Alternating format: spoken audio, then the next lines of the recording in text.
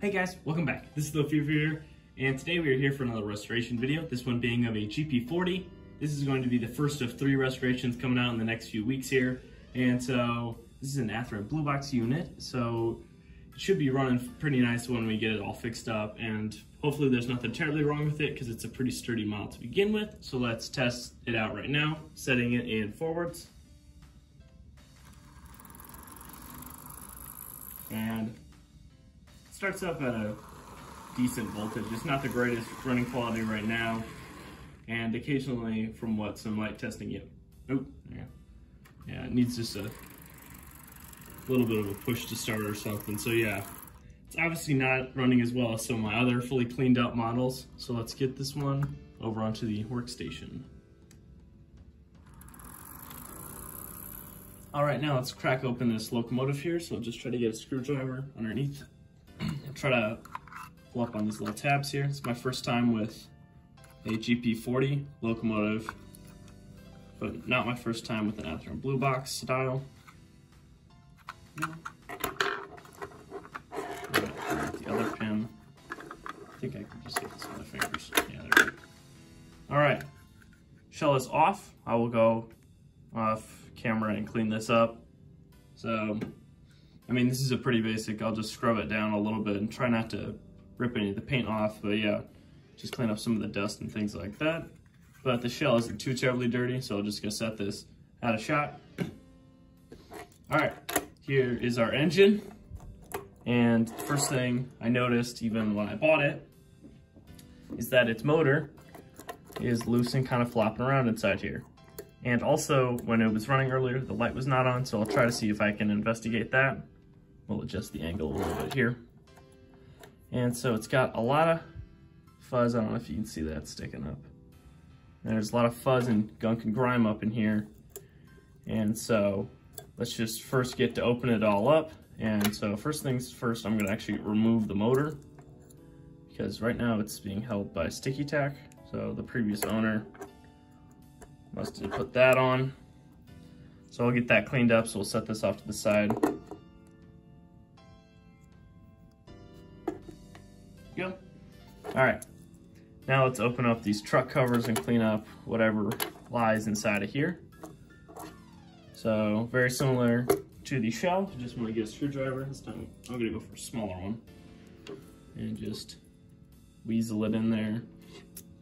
I find once you get a flathead in there, then normally if you twist, sometimes that helps, sometimes it's a little finicky still. There we go. One side.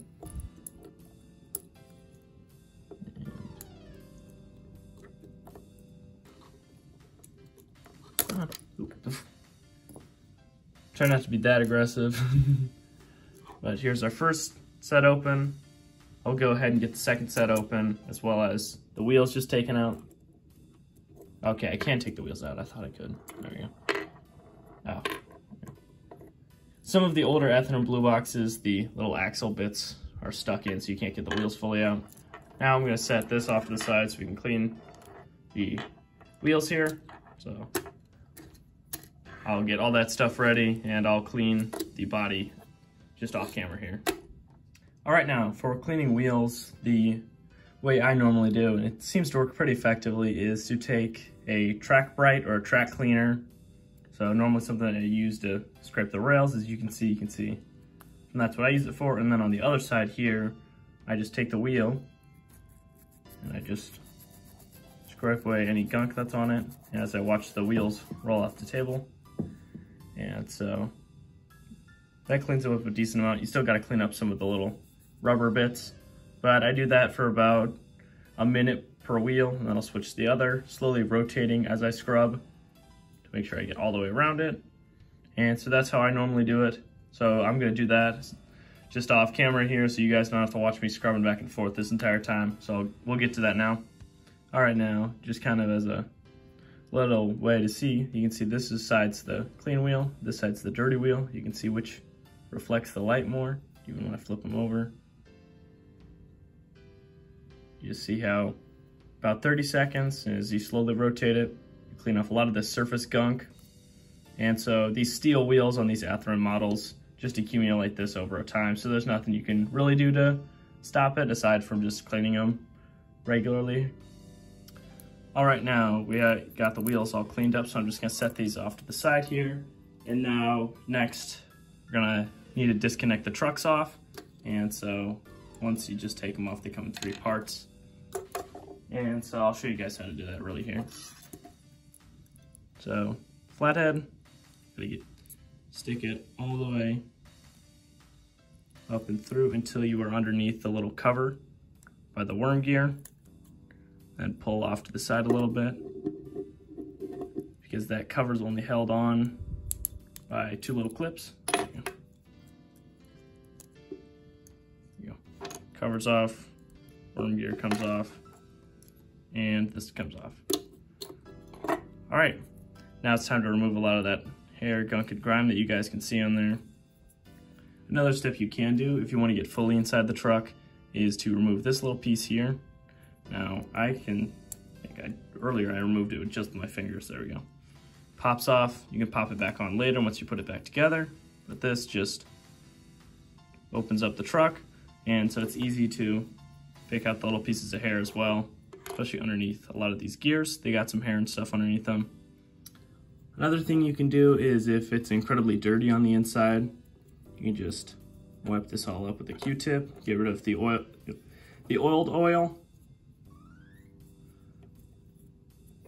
And so this one didn't have much oil in the first place, so this will be nice to lubricate it.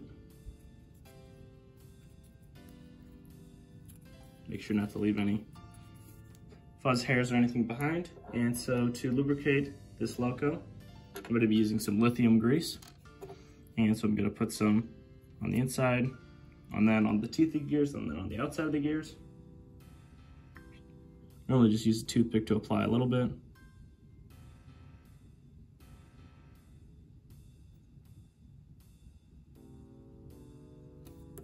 We can stick the gears in. Goes big gear, small gear, then another big gear. Wipe the outsides, and then I'm going to go onto the teeth. And once you get this locomotive up and running, it'll spread around the grease a lot more. And so you don't have to worry right now about it being in massive clumps as long as you just spin it for a little while and immediately don't put it under a lot of load. And there we go, it's spreading into the teeth now. And so I put some on this face here so I can just snap the frame back on. Make sure I get that little hair, eyelash hair looking thing. Let's make sure to be careful while snapping this on to make sure all the gears stay in place. There. That is together.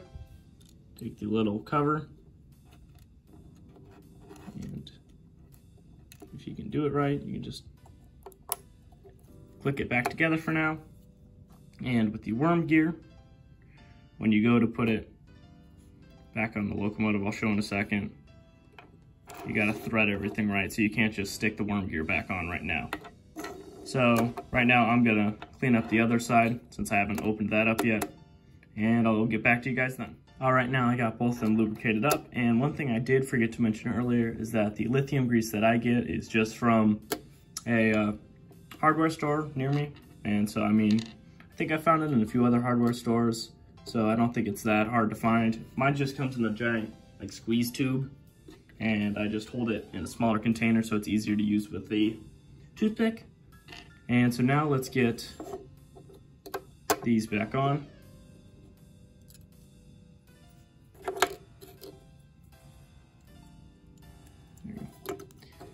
Worm gear always faces the outside, and so this little tab is on the inside. Make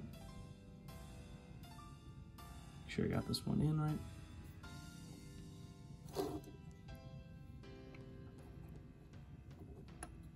It might be a little hard to get the square bearings to sit flat when the first time you stick it back in. Okay, I got one of them. I just need to get the other. There we go.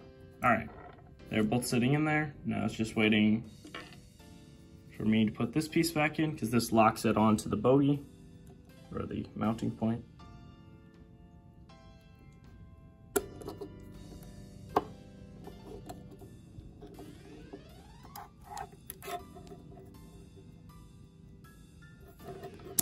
There we go. All right, let's click back in. We'll do that to the other side now. This side should be easier because there's no bar for the light in the way. There we go. Oop. Almost put it in backwards. And so the nice thing about these smaller Athearn blue box locomotives is that you don't have to worry about these shafts for the U-joint going loose, or just them being lost in general, because some of the larger locomotives, they're not permanently attached like that.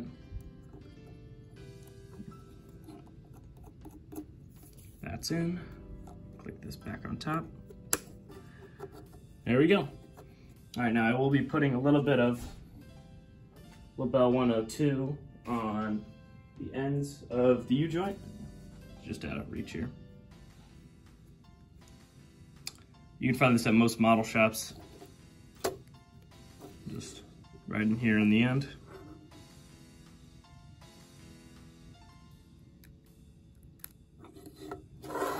Just on the bearing so it rolls a little smoother.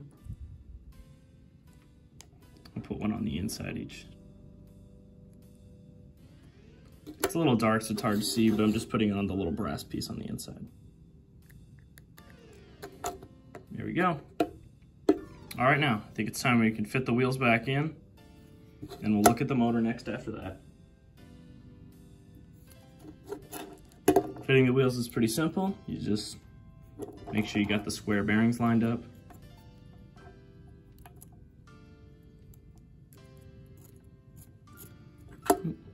Yeah, see, this one's not lined up right. There we go, okay.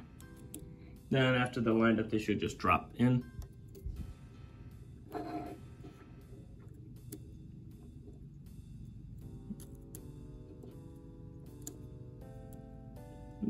I lined up one, but then I lost the other. There we go.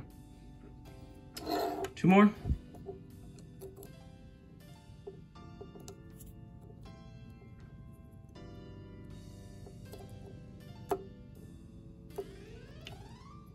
There we go. One's in. Last one. All right, now you can just put these clip pieces that you took off earlier just back in. You just press them down, they click in.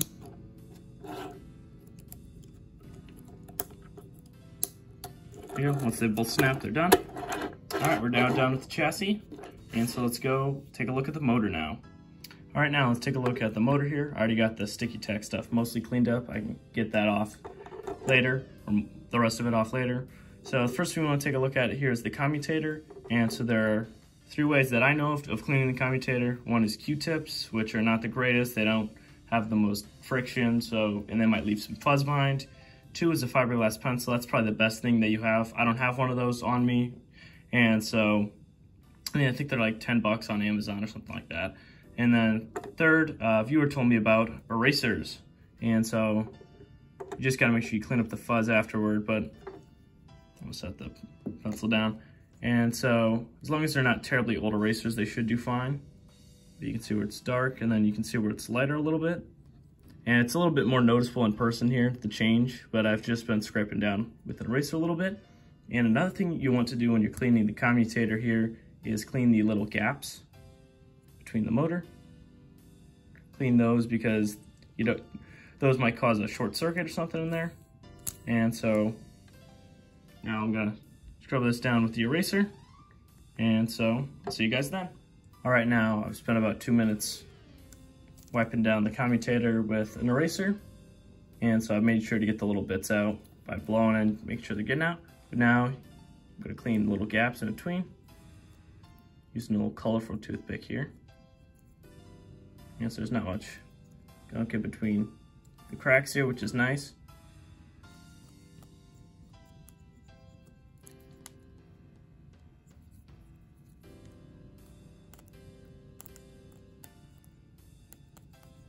If you use something harder than a plastic or wooden toothpick, for example, if I used a screwdriver, you might leave a dent or a little bit that will slowly eat away at the commutators because this is some softer copper, so it's easy to scratch it or make a mark on it.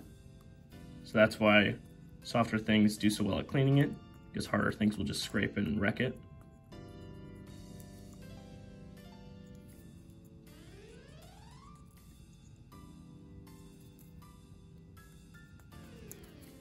And sometimes it doesn't hurt to go back and hit some areas twice, just to make sure you got them.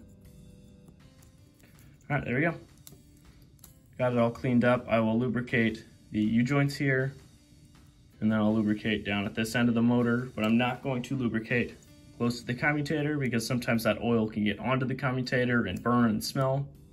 It smells very pungent and funky, so you know you spilt something on it then.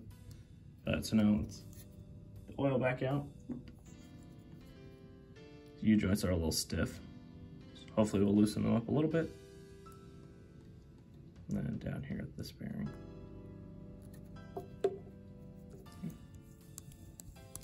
Spin it to make sure it spreads evenly. Now on to mounting the motor. You want to make sure it goes in the right place. All these things that I've serviced, you can service with the motor still in place. So if you have a model, don't take your motor out. And so it originally was glued down onto these little points here.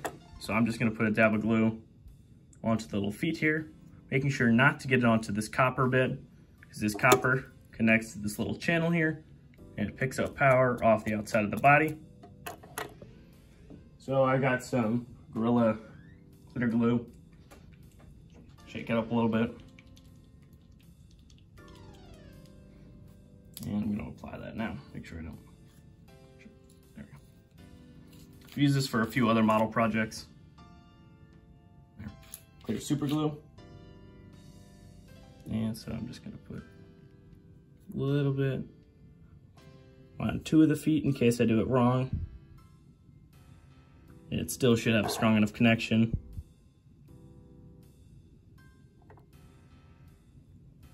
There. All right, close that out so it doesn't cause any other issues. Now make sure I have the motor the right way. And you want to plug in these little U-joint pieces. Sometimes it can be a bit of a hassle, especially with a light piece in your way, because they have a little notch. You can see the little notch, and they only lock in one way. So sometimes you just gotta hold it and spin it there. I'll get the rear first, or it'll fire off. If you ever do lose a U-joint piece like this and they fire off, just stick it back in. Should just fit over the ball.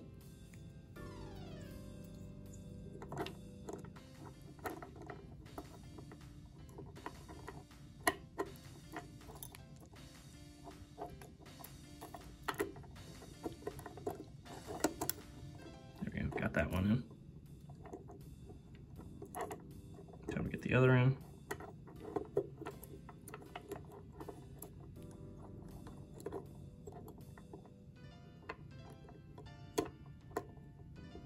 There we go, okay. They're both locked in. Set the motor down onto the glue here. I am just going to apply some pressure here, make sure that all dries up. So I'll just cut here. I'll get back to you guys later. All right, now it's been a while. I've let the glue dry, and I've also put the bar back on top. You just gotta slide that back in. Make sure that's touching the little tabs. So now let's test this locomotive and see if it's running. All right, now we got it on the tracks here. And so I don't have any way to fix the light or anything, so that'll just be an issue for another day. But let's see if the engine's running, and see in forwards here, slowly turn up. You can see it turning over slowly. Okay, it stopped. There you go. I don't know if the camera's picking that up right, but it's, yeah, turning really slow. Okay. I guess in forward, or yeah, forwards actually first. All right, now let's try. Getting my words mixed up.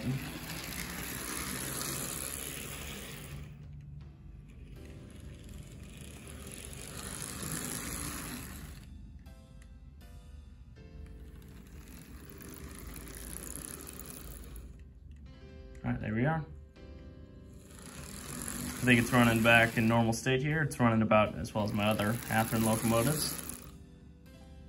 And I'm just gonna let that oil and stuff set in a little bit. All right, now let's get the shell back on the loco. All right, before we get the body on, I realized something I did wrong. And I mean, I've never stumbled upon it before. I guess I've gotten lucky, but I put these pieces on the wrong side. So the locomotive was going in reverse directions of what the controller was telling it to. And so that was kind of why I was confused back there when it was running. But now I'm putting them on the correct side here. I'm gonna click this one in. I think that's the issue. If not, you guys will see later. Make sure it's set in right.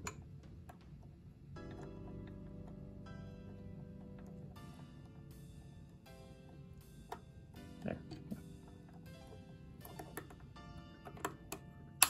There we go, one side. Let's get the other.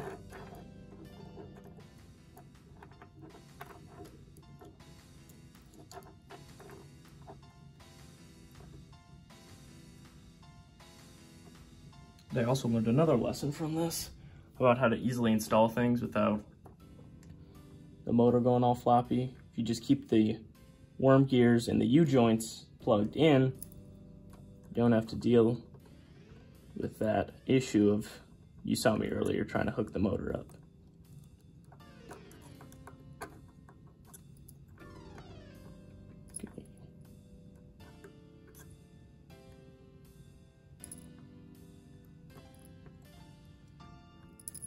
Oops. Slipped out of my fingers.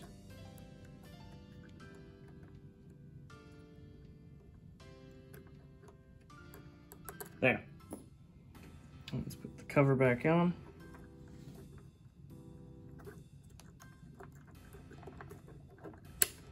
All right, let's go back over and test the locomotive again, see if I got it rewired back up right. All right, now back over to the testing area. See, going it forwards. All right, forwards is forwards, reverse is reverse.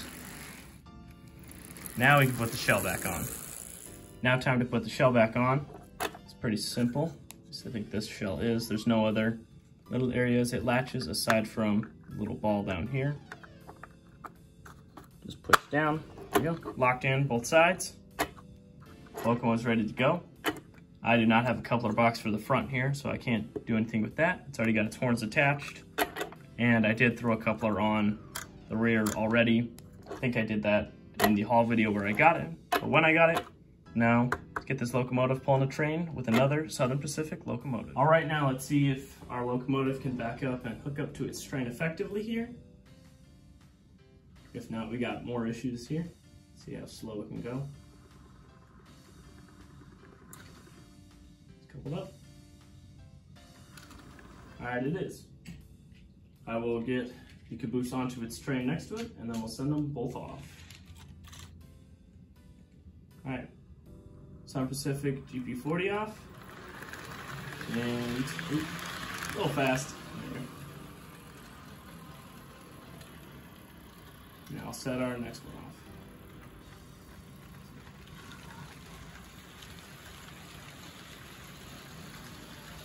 All right, now let's get some shots of these engines running around the layout. If you guys are familiar with the channel, you should know that I have a Southern Pacific Alco PA unit, and that is also an Athearn Blue Box unit. And I do have a restoration with this locomotive, and also I'll just put it up in the iCard for you guys.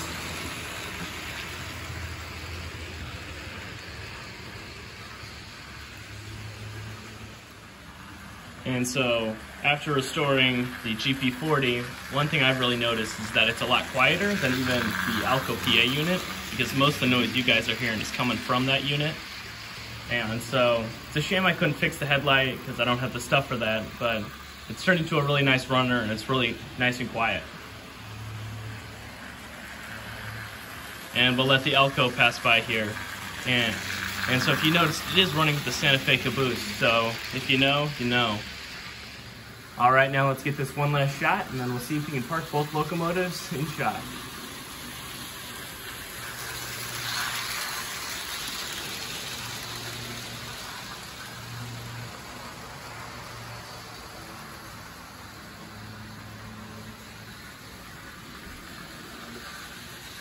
All right, now let's see if we can stop both locomotives. And they are actually approaching about a similar time. Ran through a little quick with the Alco. There we go. And stopped a little bit short with the GP40. But now let's go on to the conclusion of this restoration video. All right, now we're at the end of this restoration video. I'd like to thank you guys so much for watching and making it to this point. In this video, we cleaned the commutator, cleaned the wheels, cleaned off the old oil and hair and all that gunk inside of there. I also, off camera, cleaned the little contact points and all that. They weren't terribly dirty, so I didn't really make a note of it. We couldn't fix the light, and I don't have the stuff for a new horn hook coupler at the front, and I'm out of knuckle couplers, so I couldn't swap those in this time. But we got the Locomotive to run a lot quieter and a lot smoother, so it wasn't cutting out and stopping. And so I think this Locomotive is in a way better state than what it started with, although it wasn't terrible to begin with. And so I'd like to thank you guys again, and I'll see you guys next time. Bye-bye!